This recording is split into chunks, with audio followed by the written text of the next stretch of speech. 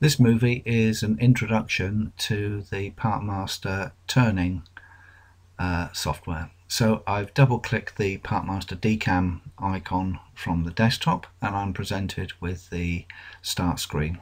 So to start a new turning program, I click this option here.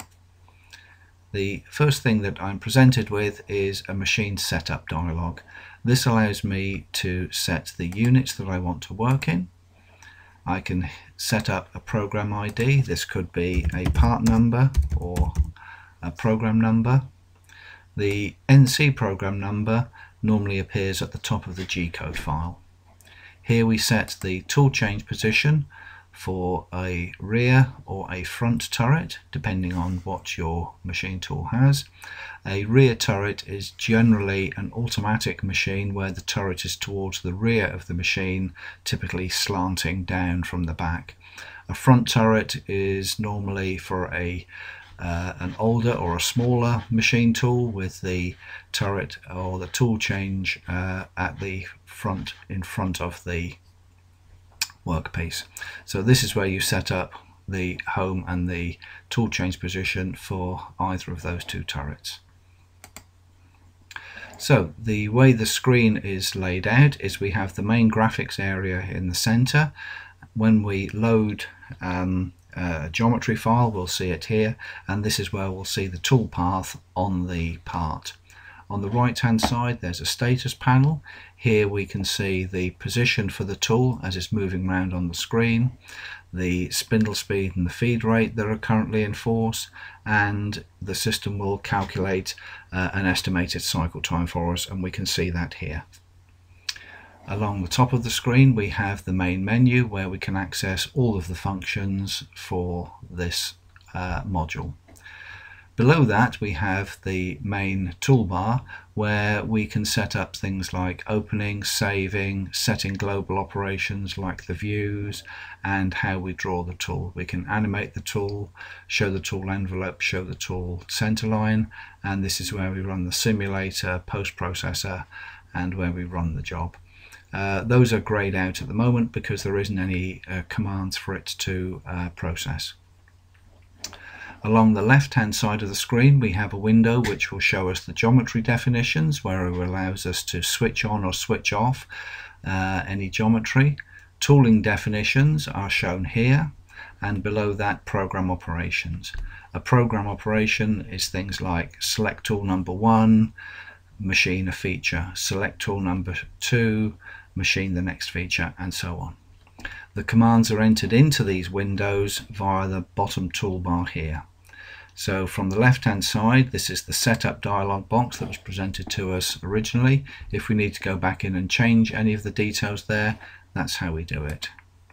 So typically a job consists of a number of tool definitions, a select tool command, and then a series of machining operations.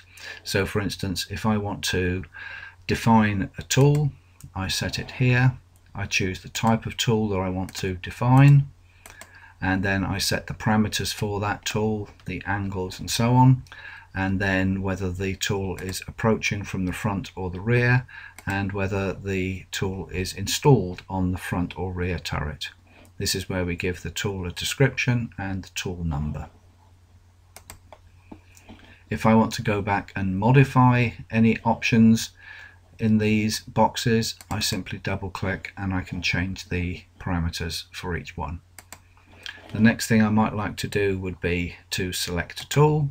So this is where I set the spindle speed and the feed rate for this particular tool. We can have a constant spindle speed or constant surface speed, and the feed rate can be output as feed per minute or feed per rev.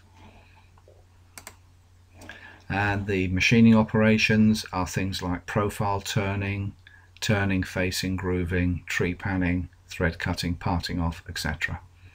On the right hand side of this toolbar are the miscellaneous operations.